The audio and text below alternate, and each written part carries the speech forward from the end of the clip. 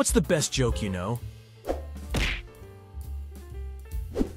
A man walks into a bar with a crocodile on a leash. And the bartender says, "Whoa, you can't bring that in here." And the man says, "It's okay, my crocodile is tame. Look." And he unzips his pants and proceeds to put his dick in the crocodile's mouth. The crocodile doesn't react. The man then says, "Anyone else want to try?" And a drunken man at the bar replies, "I'll give it a go, but I don't think I can open my mouth that wide." So a mother and her son were driving down the road when a dildo flies into the windshield from the nearby garbage truck. "Wow, that was a huge bug," the mother said, trying to keep her son innocent. To which the son said, "How does a bug fly with a cock that big?" A Texan was on a trip to Ireland and went into one of the pubs in a town there. He crashed through the door, strutted right up to the front, and proclaimed, "Now I hear y'all are pretty big drinkers here. I have a challenge for any person here. I have $500 American for anyone who can down 10 pints of beer in 10 minutes or less." Everyone stared at the Texan for a moment, not saying a word. Nobody stepped forward to accept the Texan's offer. One man even got up and walked out of the bar. About 15 minutes later, a man walked up to the Texan and asked if the bet is still good. It was the man who had walked out of the pub when the challenge was first proposed. The Texan said sure, and 10 pints were lined up for the Irishman. The Texan started his timer, and the man started drinking. Everybody crowded behind him as he began. He downed each of them, one after another, and only 8 minutes later, he was finished. The Texan, surprised but not angry, handed over the cash to the man. As he did, the Texan asked the Irishman where he went for those 15 minutes. The Irishman replied, "Well, gee, I had to go to the pub down the street to see if I could do it first." Similar.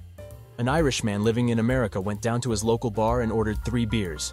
The bartender assumed some friends would be showing up, but the man simply sat there with his 3 beers, slowly drinking one after the other. The next week, the man showed up to the bar and again ordered 3 beers. The bartender was puzzled, but poured the beers and watched the man slowly drink them one after the other.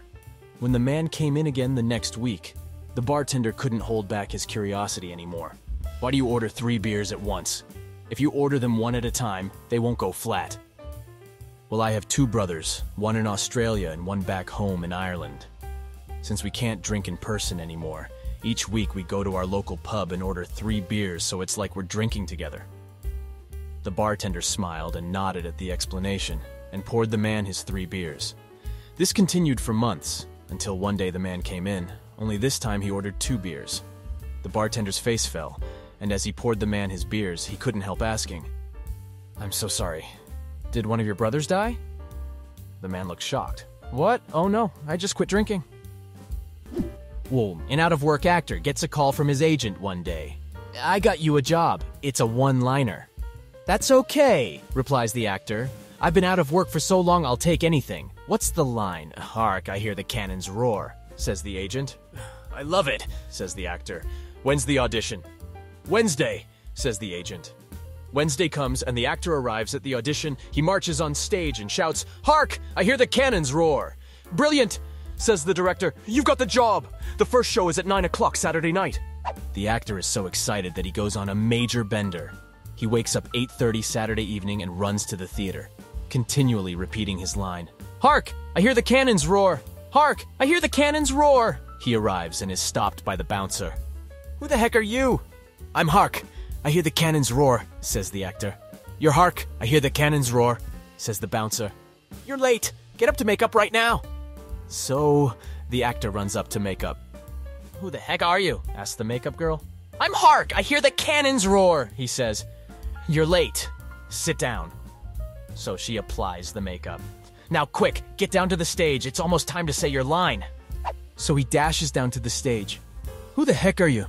asks the stage manager. "I'm Hark, I hear the cannons roar," he replies. "Oh, thank God, just in time. Now get out there, the curtains are about to go up." So the actor runs onto the stage. The curtains rise and he sees that the house is full. Suddenly there is an almighty bang behind him, and the bewildered actor shouts, "What the fuck was that?" A man dies and his wife goes to the coroner's office to discuss the funeral arrangements.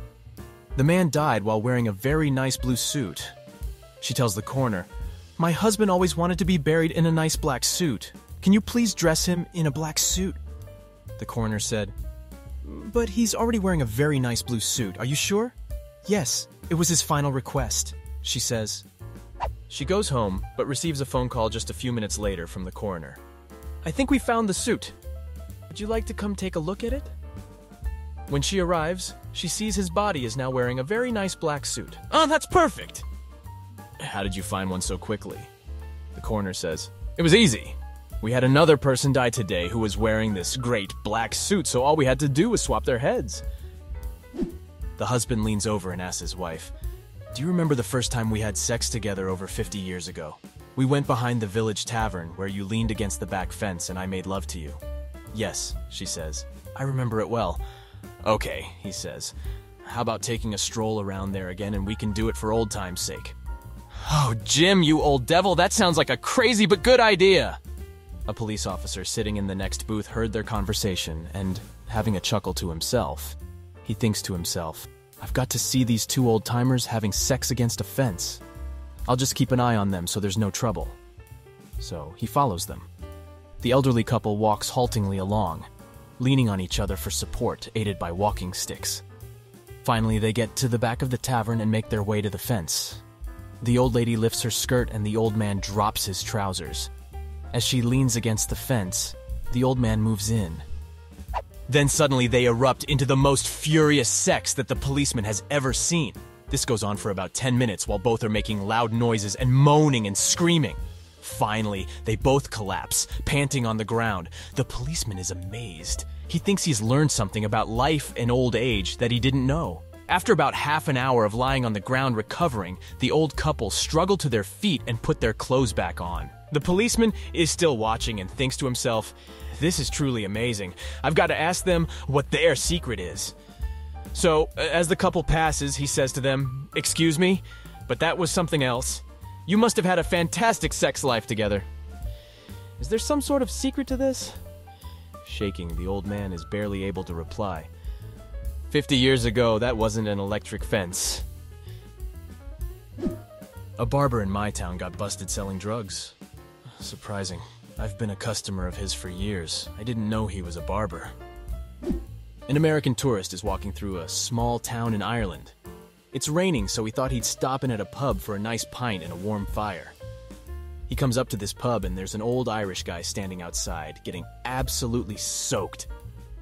What's worse is he has a fishing pole with the line dropped into a nearby puddle. The American tourist feels really bad for the old guy and tells him to come inside to the pub and he'll buy him a drink. They're both inside, taking the first swallow of their drinks by a roaring fire. The American, wanting to make small talk with the old guy, asks, "So how many did you catch today?" The old Irish guy, now with a twinkle in his eye, replies, "You're the fourth one today." A man and a boy are walking through a dark forest. The boy says, "I'm scared." The man says, "You're scared? I have to walk back alone." Two guys are sitting on a porch. One guy turns to his friend and says, "Hey, if there was a nuclear bomb heading our way, what would be the last thing you do?" His friend replies, "I'd screw anything that moved. What about you? What would you do?" "I'd sit really damn still." On their way to get married, a young Catholic couple is involved in a fatal car accident. The couple found themselves sitting outside the pearly gates waiting for St. Peter to process them into heaven. While waiting, they began to wonder, could they possibly get married in heaven? When St. Peter showed up, they asked him. St. Peter said, "I don't know. This is the first time anyone has asked. Let me go find out." And he left. The couple sat and waited and waited. 2 months passed and the couple were still waiting. While waiting, they began to wonder what would happen if it didn't work out. Could you get a divorce in heaven? After yet another month, St. Peter finally returned, looking somewhat bedraggled. "Yes," he informed the couple. "You can get married in heaven?" "Great," said the couple. "But we were just wondering, what if things don't work out? Could we also get a divorce in heaven?" St. Peter, red-faced with anger, slammed his clipboard onto the ground. "What's wrong?" asked the frightened couple. "Oh, come on," St. Peter shouted. It took me 3 months to find a priest up here. Do you have any idea how long it'll take me to find a lawyer? Dear viewers, I hope this video has cheered you up a bit. See you later. Bye.